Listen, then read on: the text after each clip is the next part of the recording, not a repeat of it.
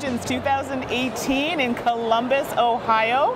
And today we are with Jellybean Games with Peter C. Haywood. Hello. Hello, I'm Mandy Hutchinson. For those of you who are not familiar to seeing my face, I'm usually the voice on the podcast with Suzanne. You're usually the only blue-haired person on, but I had to come and ruin it for you today. I know, look at this. This is fantastic. We're giving you a lot of blue, so I'm sorry. I just have to go with it. So what have you come to show us today? So I have a few games that I want to show you. This is called The Lady and the Tiger. Oh, okay. It is a pack of 5 games that all use these exact same components. Okay. So there's 18 tarot-sized cards and 25 little tokens. And with that, you can play not 5 variants of one game, but 5 completely different games. Okay. There's a solo game, there's a maze game, which I've set up here. Right. There's a deduction game, a 2-player deduction game. There's a bluffing game, there's a bidding game, kind of Euro-y. So everything that you could possibly want is all in this one box. And I know we were talking about it. I've played Favor, which is a game that plays 2 to 4. Yep, that's the bidding game. The bidding game. And I'm not usually a huge fan of bidding, and I really enjoyed it. And I like the fact that you had multiple games in one box. Like, it wasn't variants of the same game. Yeah, no, they're as different as 2 games can be using the same components. And the art is fantastic. It reminds me of a very Disney-esque look. Actually, our artist for this is an ex-Disney artist. Oh, okay. Tanya Walker. She used to work for Disney in Australia, and now she does board games full-time. Oh, you can tell, and it's fantastic. So I think this really drew my eye in. The detailing is wonderful. You've set up here Labyrinth? Yeah, so this is one of the variants in the box. It's a very simple abstract game. On your turn, so these are my 5 little tiger cubs. Okay. And I'm trying to escape this wicked queen and get home to me, the tiger mother. Ah. These are your 5 tiger cubs. I did make you not blue. Thank you. Because otherwise I would get confused. That's just too much. And you're just trying to get these here. Okay. On your turn, you do 2 things. Okay. First, you move one of your tiger cubs to an adjacent card. Okay. And then you switch 2 cards. Oh. Now, the 2 cards have to have at least 1 tiger on them, so it can be yours or someone else's. Right. They have to be in the same row or column. Oh. You can't switch these corner doors. And these cards here tell you which ones you can switch. Oh my goodness. So right now, I can switch any 2 blue cards or any 2 lady cards. Okay. So let's say I switch this lady card with this lady card. Okay. I'm quite a bit further towards my goal. Because I've done this, I switch the lady one. And on your turn, you'd have to switch 2 blue cards or 2 tiger cards. Right. That's the entire rule set of the game. Oh. So you go back and forth playing that until one person has all 5 of their tiger cubs to the opposite corner. Okay. It's very neat. My goodness, I feel like that's a lot of memory for me because I have no memory whatsoever. All of the games in the box actually come with 2 little cheat sheets. That was my next question. I love player aids. So this one is for Labyrinth, and there's 2 because it's a 2-player game. Right. We've got 2 here for Doors because that's a 2-player game. Yeah, so we've got Doors. The game comes with a little solo puzzle game called Horde, so that has 1. Okay. Favor is the one that you played, and that comes with the 4 reference cards. Which was great and very useful for someone like me who doesn't remember anything. And then one of the games in the box is 2 to 6 players. Okay. So we have 6 copies of the reference card for that one. Oh, that's great. So people don't have to share. Exactly. That's the biggest thing. Yeah, we call this the couples box because there's 5 games and all but the solo can be played with 2 players. Okay. You can play with more, and it's good at all player counts, and you can play the solo as a co-op if you want. Okay. And how do people get a hold of this game? So this one is coming to retail in September, but in the meantime, you can buy it from our website, jellybean.games. Okay. Or we're at all the major cons. Okay. And what's the price point about on this one's $20 US. $20. $19.95. Oh, okay. So that's fantastic. And you're getting all that in the box. I think that's wonderful. We also have a little deal on at the con where if you buy $25 worth of games at our box, you get the travel version. It's just the cards. They're in a little tiny card version. Oh, neat. And it's all the cards, none of the tokens, so you can just use dimes or whatever you have. Or I don't know, pennies or do you guys have dollar coins? We don't have pennies anymore in Canada. You don't have pennies? Oh, that's right. Yeah. Yes. Or whatever you like, and you can play it that way, and that's only available through our booth. Through the booth. Okay, yes. So it's not something that you can get separately. No. Okay, fantastic. So I know I have to get this one played. I've played Favor, but I need to delve into some of the other ones. Yeah, it's a good night just learning the games and playing them, and they're all like. I realize there was a lot to remember, but that's the entire rule set of the game, and they're all about that simple. Okay, so do we have time to play through a little bit of this, or do you have other games you want to show? I do want to show you a game called Hidden Panda. Okay. That is live on Kickstarter right now. Okay. Do you need room for this? Because we can clear this a little bit. Let's clear that just a little bit. Okay. Let's make a stack of ladies and tigers. Ladies and tiger pile. So this game is called Hidden Panda. It is a social deduction game for all ages. Okay. So the bandits have stolen all of the baby pandas. And they're now back at bandit camp doling them out. Okay.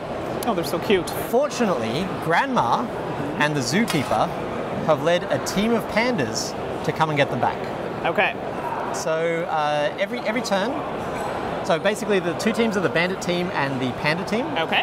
At the end of the game, whichever team has the most baby pandas is the winner. That's so adorable. Okay, so this is 2-player only? No, this is a social deduction game. So this is 5 to 8 players. That's right, that's what you said. So run me through a turn. Like, how do we So do at the start of the game, these are all dealt out. Okay. So you might secretly be a panda, but no one knows. Okay.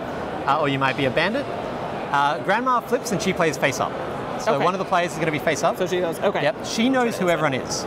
But if she's just like, well, I'm going to give all these pandas to this panda, then the bandits will quickly work out who the pandas are, and the pandas are trying to hide. Right. So let's say we're playing an 8-player game. This would be the setup. Okay. The pandas only know each other. Right.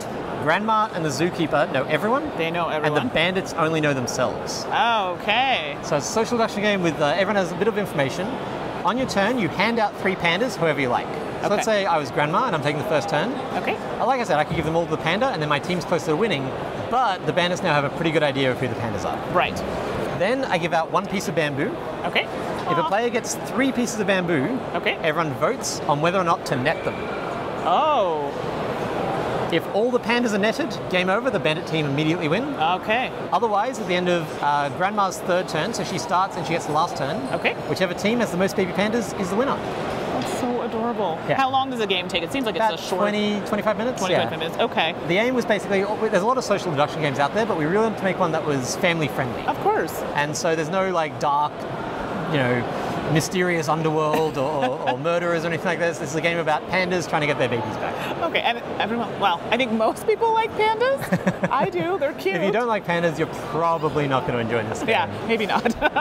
But no, it's definitely really fun. I know social deduction games for me on a whole, always kind of iffy. I feel it's always the same thing over and over again. I think the theme is rather appealing, and I think the people that you generally play with are a really good indication of how much fun you're going to have. But this sounds like a lot of fun, and it doesn't overstay its welcome, which is nice. Yeah. And this is, you said, on Kickstarter. On Kickstarter right now. And how long does it go? HiddenPandaGame.com. Okay, and how long is it on Kickstarter for? It ends in early July. Oh, July. Okay, so people still have some time if they want to get in on Still got time. It ends on the Friday of Dice Tower Con. Okay, see, I can tell you there that. you go. So people will definitely have that date marked, I hope. Fantastic. Okay, and I know you had something else. Yes, I've got oodles of games. No, this is wonderful. Let's stack the ladies and the tigers and the pandas. Let's just make a big We're making a just nice pile of things. So this game is called Ninjutsu. This is the newest game in our Treasure Hunters line. So the Treasure Hunters games are Scuttle and Ninjutsu, and we have one coming on Kickstarter soon called Brains.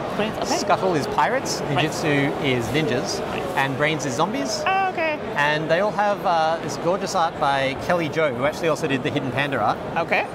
And the cool thing about this series of games is they all play completely standalone. You can shuffle any 2 of them together, or all of them together if you want. And they'll work. Oh, neat. Okay. This works with no rule changes or anything. You shuffle them together and you play. Okay. So it's one super simple game. On your turn, you either draw 2 cards or play a card. Right. And when you play a card, you can either play it for its points or for its ability. Right. That's true of all the Treasure Hunters games. This one has a little twist in that you can play cards face down. And some of them have a little special thing if there's a key icon. Right. While face down, this is worth 10 points instead of 5. But while it's face down, people can steal it. Right, that's right. Is this the one that had the trap doors? Yes, the traps. I remember that, the traps. You played this one. So this explosives, for instance, if someone steals it, then they get the treasure. So it's worth 2 points for them, but they have to discard their hand. Right. Ah, okay, so, and what was the amount of points you need to 21 or more. 21 or more, okay. Oh, that's right, I remember now. Yeah, this one was sneaky. I had some really good cards, and then they were gone based on cards that somebody else played, so you can't necessarily hang on to your cards. How long does the game generally take to play? 5 to 10 minutes. Okay, so it's really short. I remember us playing quite a few games at a time. Yeah, people generally play a few back to back. Yeah, we played it at lunchtime. It was a great lunchtime game with the colleagues and stuff, and they really enjoyed it. And again, with that kind of hidden element, people like to play tricks on each other and be a little mean sometimes. My favorite thing in a game is to trick people. Exactly. And so I make games for me where I get to trick them. It's always in a nice way, though. Yeah, in a friendly way. Like, well, we hope. So I think they're all, now I know Scuttle, I think it had something, not necessarily traps, but it has like disease or something in it. Yeah, one of the little expansions that comes in the box is called Scurvy. Scurvy, that was it. I remember that. And so you can take Scuttle and Ninjutsu, shuffle them together. Okay. You don't learn any new rules, you just start playing. And you just play. And you can just basically, because I mean, you would use the abilities on that or use the ability on this depending on what came up. Yeah, exactly fantastic. Okay, all of the Jellybean games have one thing in common, which is that we make them for kids to play with other kids, or for adults to play with other adults, Right. or for kids and adults to play together without either side ever getting bored. See, that's nice. You're marketing in a way that it's very straightforward. This is our group. We're not, Yeah. you're not saying it's for this, this extremely heavy gamer that want. No, it's for families and play together. Families, I like parents. That. Yeah. Games you can play with the kids, or when they've gone to bed, you can get a few games in. Yeah, exactly. Good for travel. These are great for cons and events like this. Absolutely. Just toss them in your bag and go. Ninjutsu actually comes in the box with a little tuck box. Oh, So if you can travel with it. Yeah, you can travel the whole game in this. So this is, do you mind if I show that? So it's called absolutely. Sabotage. I had the urge to sing Beastie Boys right there, but I feel like it's an urge that you have on a regular I basis. know, I'm sorry. I sing when I game. So this is the tuck box you can place to travel with the game. Okay, and does it fit just this game, or does it have enough room to fit? I think you can probably fit Scuttle and Ninjutsu together. I've not actually tried. Okay, there you go. See, I asked these tough questions. Yeah. For me, it's a gotcha question. This is gotcha journalism, Mandy. I'm sorry, that's not what I planned to do at all. So anything else coming out from Jellybean Games that we need to be aware of? Well, the next big project we have is Brains, which is the third one in the Treasure Hunter series. Right, that's what you mentioned earlier. Zombies. And that's a zombie. So it's going to be, again, something that you can mix in. Yep, you can shuffle it together. That one, all of them have a little twist on the formula, and that one, you all have your own personal little discard pile, and getting cards in and out of that is where a lot of the strategy lies. Okay. So Scuttle's very light and fast, Ninjutsu's a little bit bluffy, and then Brains is a little bit more kind of deck buildery, a little bit more thinky. Okay. And then combined, you get a mix of cool things. Which is nice. So different levels for different people, which Exactly is right. what you're trying to go for. So where can we find you? Or Jellybean.games. Okay. Well, we're here at Origins, booth 367. 367. And then don't forget, you've got Kickstarter. We'll give it to everybody one more time. HiddenPandaGame.com.